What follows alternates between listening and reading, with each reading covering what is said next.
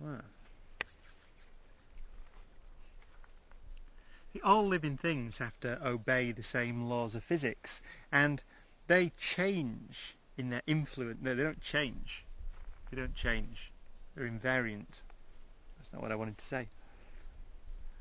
All living things have to obey the same laws of physics. The laws of physics are universal, but the relative importance of those laws changes depending on your size. So if on planet Earth you're a big animal, then the dominant force that you have to deal with is gravity.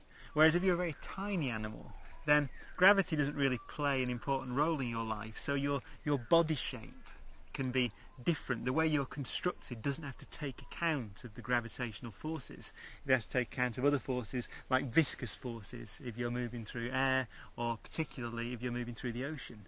So the specific forces of nature, the specific properties of the universe that bother you and inform your function and your shape and your, I was going to say design, but I'm not going to say design, but you know what I mean. Yeah, anyway, there we go. There's quite a lot there.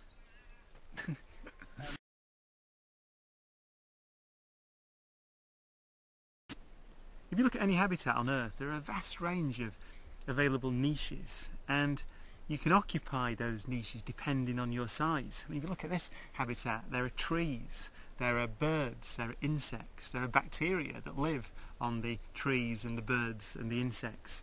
And the smaller you are, the wider the range of available niches there are available to you.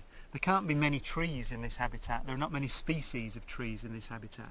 But if you were to go and look for beetles, then you would find thousands and thousands of them. Beetles. So, oh, hang on. So there are very few species of trees in this habitat, because for things of that size there are not many available niches. But as you go down the size scale through to birds and then insects and bacteria, you'll find that there are more and more species of the smaller things because there are more available niches. So I suppose you could say that whilst we all live on the same planet, subjected to the same laws of nature, we live in different worlds.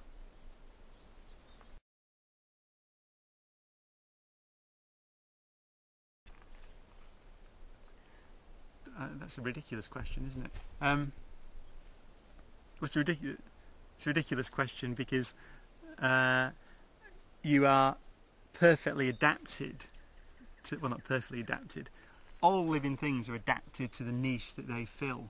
So whilst the world might be perfectly suited for big things from my perspective, the Earth seems almost constructed to allow things that are about a metre tall to live and wander around and have a nice time. But if you were a bacteria, then the world would seem constructed for things that are just a few nanometers or microns across to live and exist and have a good time. So the point about life is that it spans many orders of magnitude in size because there are many orders of magnitude of niches. So the thing about life is that at every scale it is perfectly adapted to operate on this planet at that size.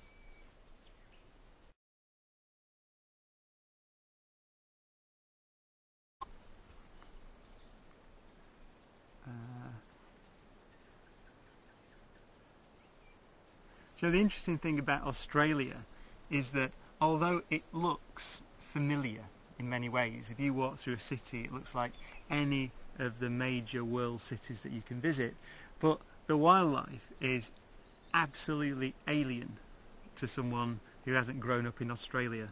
So you can be stood on a street in any town with the usual chains of coffee shops and food outlets you see anywhere in the world, and then a kangaroo can hop past, which to someone who's not grown up with kangaroos is a ridiculous looking life form. It isn't ridiculous, of course, it's perfectly adapted to this environment, but to me it's a funny hopping thing.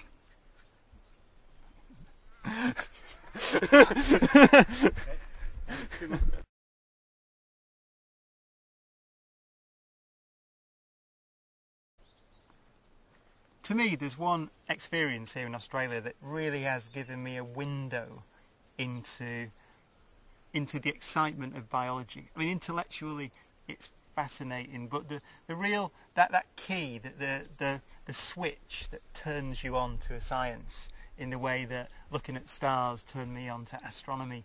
I've seen it, and it bizarrely, and I think quite commonly amongst biologists, is with beetles.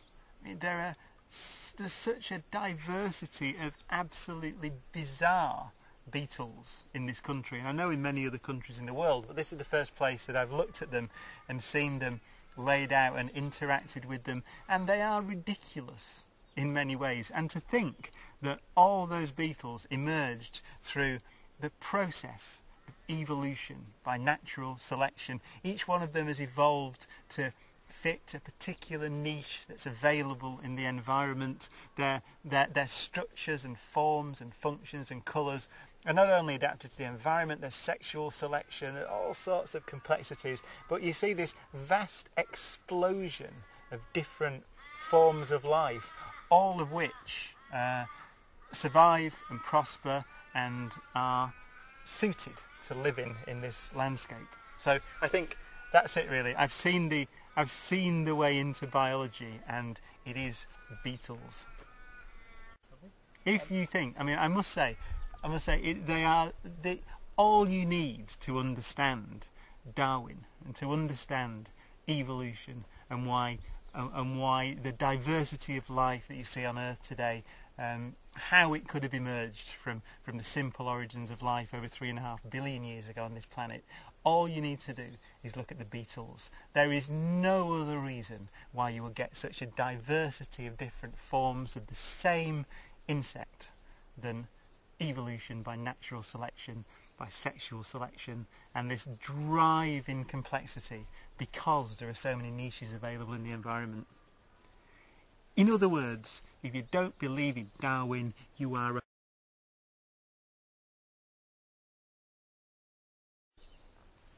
What I've also come to realise is that life is an emergent phenomenon. Well, I'll just say it.